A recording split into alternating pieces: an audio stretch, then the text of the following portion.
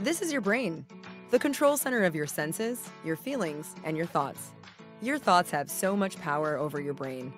Over time, frequent thoughts create pathways that become well-worn, like a road you drive down often. These pathways become habitual ways of thinking. Each time you think a thought, it strengthens that same pathway, making it easier to think that same thought again and again. That well-worn pathway becomes a habit of the brain. Sometimes this can be pretty hurtful. But the good news is your brain is plastic, and with repeated intention, you can change these pathways. That's called neuroplasticity. Neuroplasticity is the process of creating change in your brain to think the way you want to. You will learn how to focus on a different, more helpful thought and start building a new pathway. At first, it will take practice and intention. You will need to reroute your thoughts. Those old, hurtful pathways will wither away as your new thought pathway becomes the well-worn road to a better you.